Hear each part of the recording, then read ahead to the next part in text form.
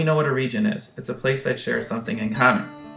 There are many different types of regions, so how do geographers classify them? Well, geographers have classified regions into 3 different groups: formal, functional, and vernacular.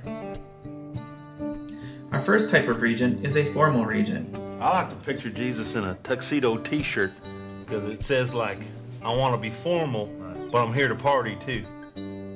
No, not that kind of formal. A formal region, otherwise known as a homogeneous or uniform region. A formal region is an area where everyone shares one or more distinct characteristic or trait. Geographers use formal regions to help explain broad patterns such as religion or level of development. They are often very general in nature. When looking at regions, don't forget that maps lie. Formal regions usually only reveal the majority group. Often there are also large minority groups to consider as well. An easy way to identify a formal region is that it is based on facts, so it can be proven to exist. Geographers collect data to prove that formal regions exist.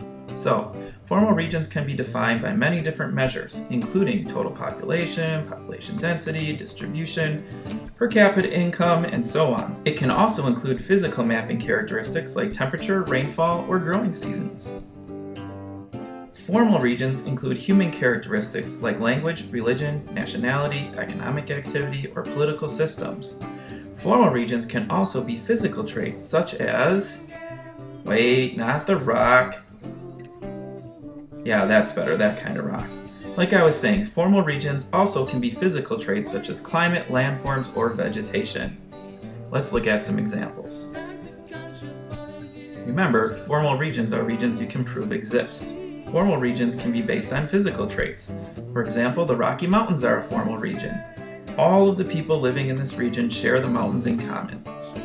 The Amazon River is also a formal region. We can prove that each river in the basin traces back to the Amazon River, like this.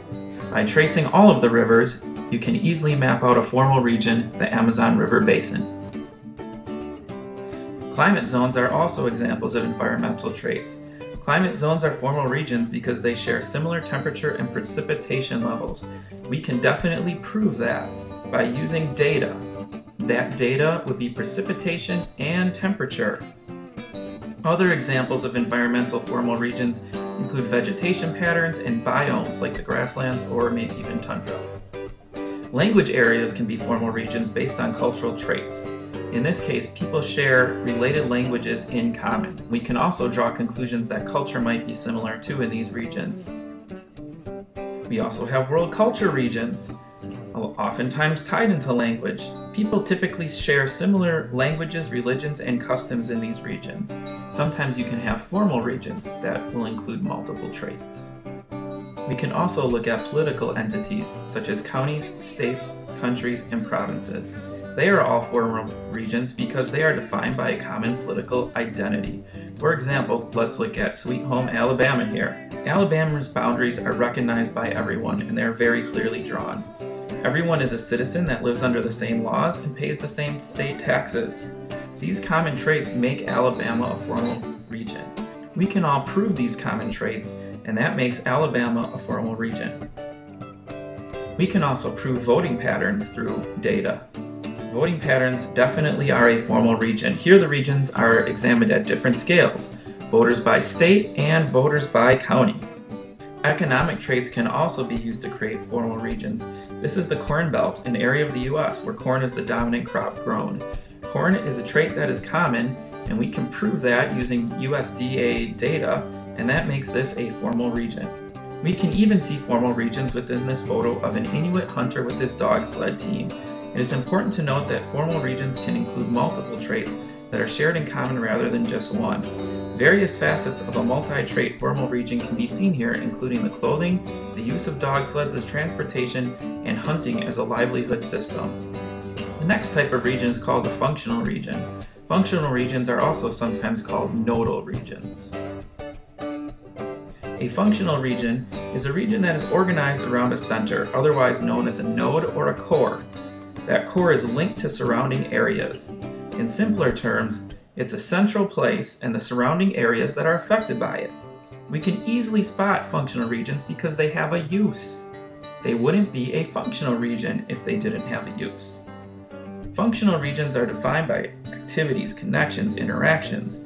They begin in the core, they become less important or prevalent the further you travel away from the node. This would be an example of distance decay. The area where the trait begins to disappear is often called the periphery.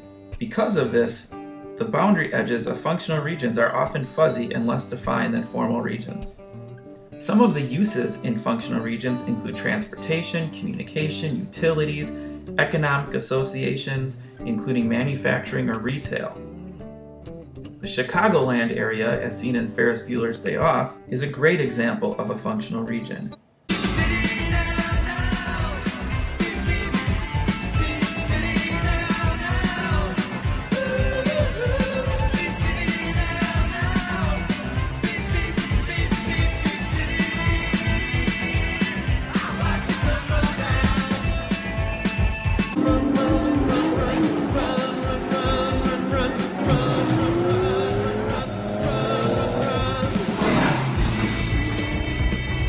Chicago, with its highways, railways, Great Lakes shipping, airlines, and telecommunications, is a focal point in the north-central region of the United States. So here's the core of that functional region right there, downtown Chicago, and the periphery would extend way out into other states including Indiana, Michigan, and Wisconsin. We can definitely see the use here. The functions could be shipping, transportation, communication, etc. This image clearly illustrates the node of a functional region in Denver. That node would be right in this area here.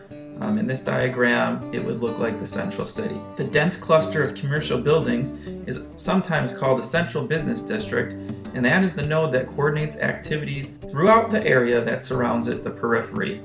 The periphery would include things like the suburbs and the rural areas surrounding the city of Denver.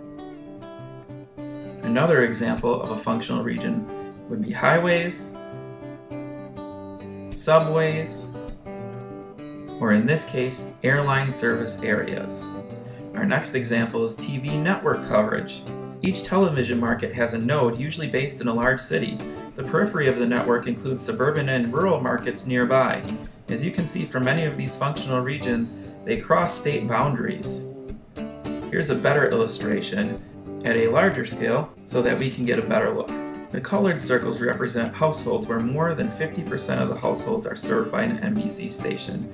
The blue circle in the middle represents NBC's Des Moines affiliate. The core is the city itself and it extends outward. The range that includes the dotted line, that range right there, shows that viewers diminish further from the core as that region has 25 to 49% of viewers. Also note that functional regions often can overlap. The Des Moines market overlaps with markets in Omaha, Sioux City, and Cedar Rapids, so it's always important to look at those overlaps when we're analyzing space. Other functional regions include shopping regions centered on malls or supermarkets, areas served by branch banks, and ports and their hinterlands. An example is newspaper circulation. So here we have the circulation market for the Washington Post. It has an origin, the hearth, in the center there. It has a region that extends from the node, the periphery.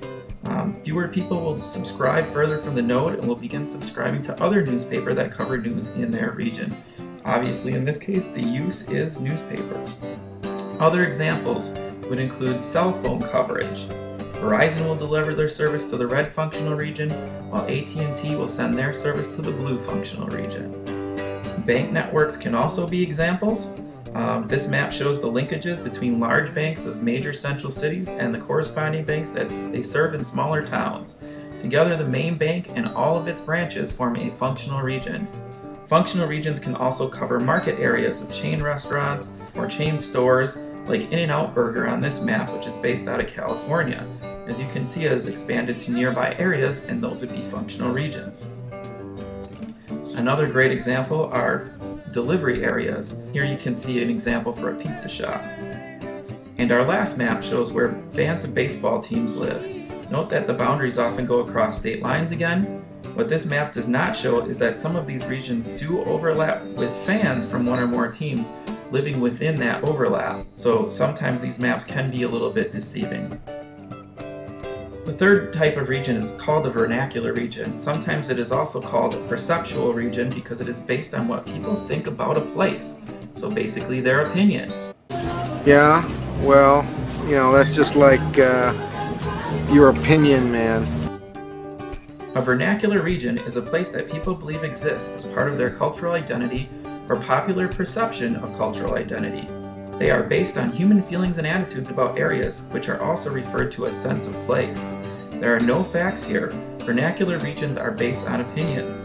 Boundaries are even less defined than functional regions because they lack structure. So if we're comparing the three, formal regions have very clear boundaries. We measure them, we can prove them. Functional regions we can see fairly clearly, but at the edges they get a little bit fuzzy, and vernacular regions are going to be different for different people. So they are going to lack structure and are going to be much harder to define. We also have to be very careful with vernacular regions because they are often formed on the basis of stereotypes that may be inappropriate or incorrect.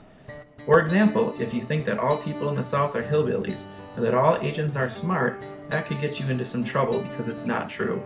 Many stereotypes contain elements of truth, but most do not reflect reality. Wilbur Zielinski is a famous cultural geographer that worked extensively with perceptual regions.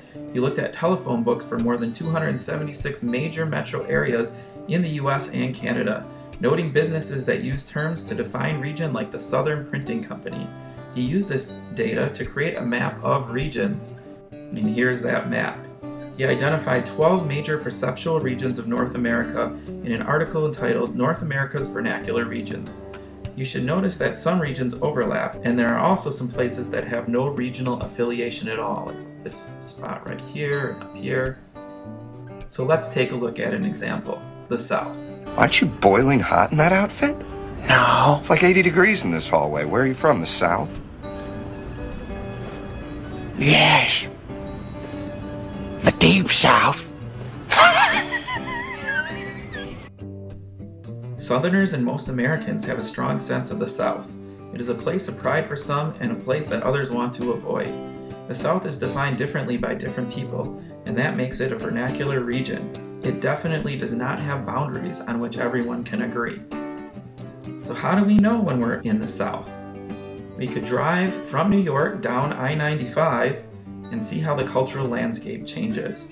For example, we could go into Waffle House restaurants and check out their menu. What we would be looking for are examples of Southern foods, for example, grits. When the menu changes to include grits, we know that we are probably entering the South. There are lots of different ways to measure this, though. Is the South just former Confederate states? A place where the Baptist religion is prevalent? Is it based on food preference and dialect?